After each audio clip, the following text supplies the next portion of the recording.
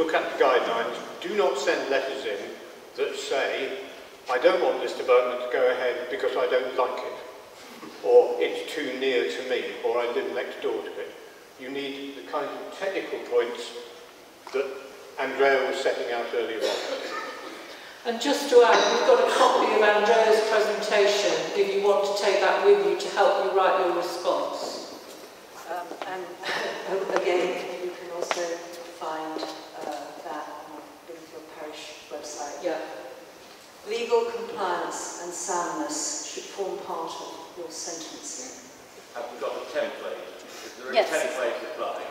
There is, yes, it's not a template which suggests I'm telling you what to say. They're guidelines that we hope that it will help you to construct an argument that won't be thrown away.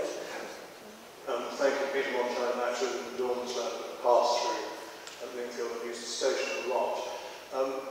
Just from the point of view of soundness, as you mentioned, I wonder if you can give us a little bit more detail on why you said at the beginning that the development would not produce enough money to deliver the promised infrastructure, because it seems that if this is a really back-of-the-envelope, massaged assertion that they've made, we could combat this on soundness principle, but only if you can give us a few more figures as to why we should make that point.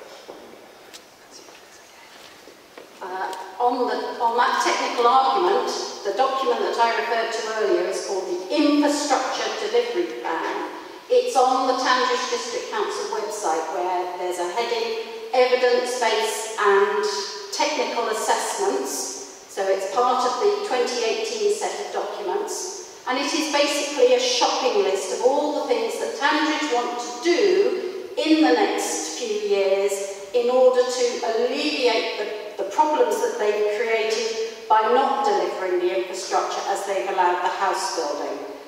So there's this shopping list. It's very extensive, and it largely depends on the development of the Garden Village providing a huge amount of money. However, in the case of Starfields, if it is 60 houses, I have already been told by Tandridge planning officers it is not enough to trigger any request from either the health authority or the education authority for additional funding for the surgery or the school. So we'd have to ride that one out. The infrastructure list that Tandridge have set up for Lingfield is an unrealistic objective, and so that is absolutely unsound because it is completely undeliverable. How can 60 houses contribute £7.5 million for a new surgery? So that is absolutely blatantly unsound.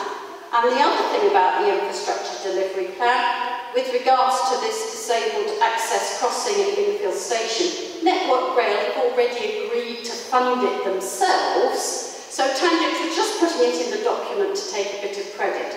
But if you were to add up every single item in that infrastructure delivery plan, and then try and estimate the ones that they haven't put prices next to, like upgrading the A22, upgrading the M25 and A22 roundabout at Watson's Lodge or whatever it's called at Godstone, and dealing with the flood problems in Caterham, there is no way that 6,000 houses is going to pay for that infrastructure. So absolutely, the infrastructure delivery plan is unsound because it is unrealistic and undeliverable.